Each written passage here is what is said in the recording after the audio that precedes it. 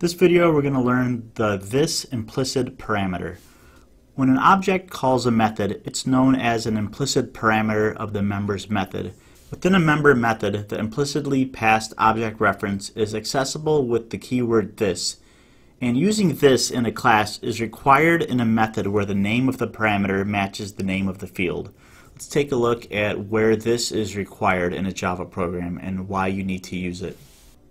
In class person, we have two instance fields, name and age, and I have setter methods for set name and set age, and I also have getter methods for get name and get age.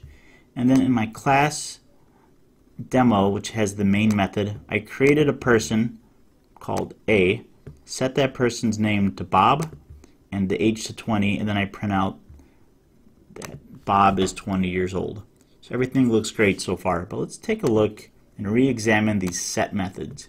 Take a look at the parameter names, N and A. So I know that N is kind of an abbreviation for name and A is an abbreviation for age because they start with the same letter. But why do I need two identifiers that represent the same thing? What if I just said name instead of N? And then I said age instead of A. So I don't get any compiler errors in my program, but let's see how it affects the results when I run my main method again. So earlier we got Bob is 20 years old. Now watch what happens. We get null is 0 years old. So what just happened in our program?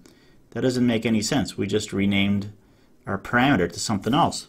So let's take a look and check this out. Let's go back and let's change age back to A. And notice that when I highlight age in Eclipse, it highlights it everywhere in my program. It highlights it here, highlights it there in the setAge method, and it highlights it in the getAge method.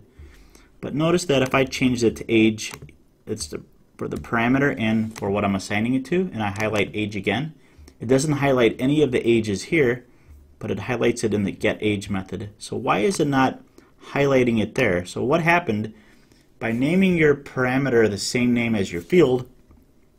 What it's really doing is it's setting the parameter to the parameter. It's setting the age 20 to 20. That's what it's doing. It's not setting the field to 20, it's setting 20 to 20. And the same thing here, it's setting Bob to Bob rather than setting the name field to Bob. So how do I fix it? How do I keep the parameter names the same names as the fields and still get this to work? So what you need to do is simply stick this in front of the field name on the left hand side. This dot name is name and this dot age is age. That allows you to name your parameters the same name as your fields in your set methods, and if you save it and run the program again, it's back to normal. So that is the only time that this is required in a class. And you could have also used this in your getter method. I could have said return this.age.